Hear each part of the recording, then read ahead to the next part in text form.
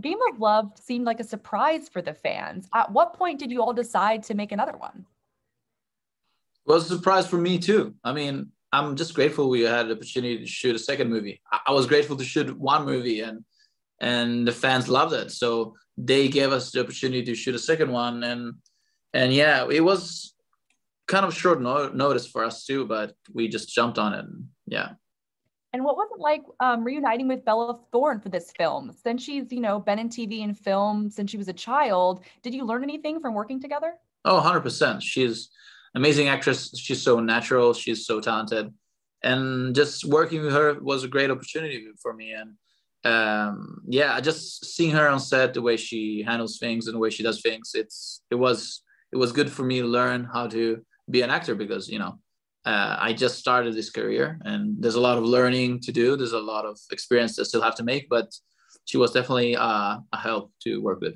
For sure. Is there anything specific that she taught you about acting? Well, one of the first things she told me was kind of funny it's funny because it was my first scene of the first movie. She told me, just breathe, because I wasn't breathing. Literally, I was so tensed up. And she just helped me to learn how to be more natural and just be in the moment, be present, which is fundamental. So Time Is Up marked your acting debut, as you noted. And since you had a movie under your belt, was it easier shooting this film? And how did the experiences differ? Well, I wouldn't say it was easier because I feel like the first movie, I tried my best. And obviously when you try your best, you can be happy or unhappy of the result. But I was happy because I was like, I really did for the time I had, I did all my acting lessons. I did all my preparation, athletic preparation, everything. So I did my best. And for the second movie, I just wanted to step it up. So it wasn't easier because my goal was to always step it up in my crafts and learn. So it was different. It was challenging in different ways. Yeah. And Game of Love includes several intimate moments between you and Bella. Because of your chemistry, did those scenes come easier? Or since you're acting in front of a crew, did you get nervous or, anxious about shooting those scenes? It's kind of funny because, yes, so people expect that, because of, the story or because of relationship with the actor, it may be easier. But the truth is it's very awkward when you have, 10 people in the room filming and audio and cameras everywhere and you have to be very intimate. I feel like it's never gonna be completely comfortable for anybody because you feel this eyes on you, you're sharing a very intimate thing. So but it's part of it's part of the job. So we get it done, and it probably was much easier with Bella than with anybody else. So Roy and Vivian reconcile at the end of the film, but it's unclear what happens next. Are there plans, or would you want to do a third film?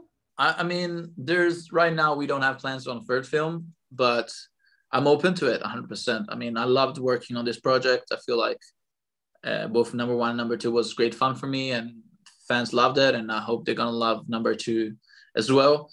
And I don't know what the future reserves for us, but I'm open to the idea of a number three. Absolutely, I'm here. What do you think happens to Roy and Vivian, or what would you like to see happen to Roy and Vivian moving forward, whether or not there's a third film? I can't say that. I feel like God has a plan for all of us. I don't know what He has for Roy and Vivian, but I can't really say that. I have no idea. I just really hope for both of them to flourish in the best version of themselves, which doesn't mean just the happiest. It means also, because people go through sacrifices, people go through hard times, but those moments make you, if you are able to overcome them, they make you stronger, they make you a better human. So I just wish for Roy and Vivian to find their best expression of themselves. Yeah, that's a great answer. I love that. So this movie features so many gorgeous filming locations. As someone from Italy, did you know the area? Were you able to act as a tour guide at all? Do you have a favorite spot? I come from the world of music, so I've toured Italy a lot, and I had been to Sicily. I actually had never been to the area where we shot the movie because it's a very specific area. Yeah. It's near Noto, and I was surprised myself at how beautiful it was. Like, I'm Italian. I've seen a lot of my country, but you know, you haven't. I hadn't seen every single part of Sicily, and it was just amazing. And I'm so glad we were able to showcase it in the movie. You know, I think it's a great advertising of our country to the world. So it was great. It was discovering the area for me too. Obviously, I'm part of the culture, so I was helping Bella and other actors to feel at home there, but you know, doing my best. And but at the end of the day, I feel like everybody enjoyed it, and the food was amazing, the place was amazing. So yeah. Last question. So one of my favorite scenes in the film was the masquerade party ball. Yeah. Take us through filming that scene. Did you have dance rehearsals or anything? Were you a fan of your Regency era costume? Yeah, it was fun because you know, putting on a costume for a movie and having a change in the scenery, like feeling like you are in a different time and age, was a lot of fun.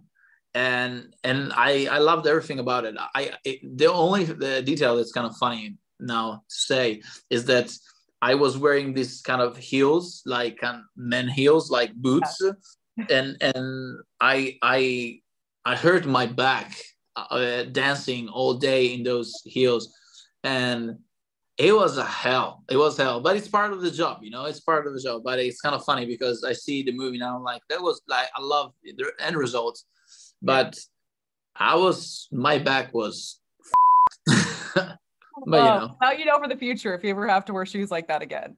I mean, I'm gonna avoid them as much as possible, but if I have to do it, I just gonna do it.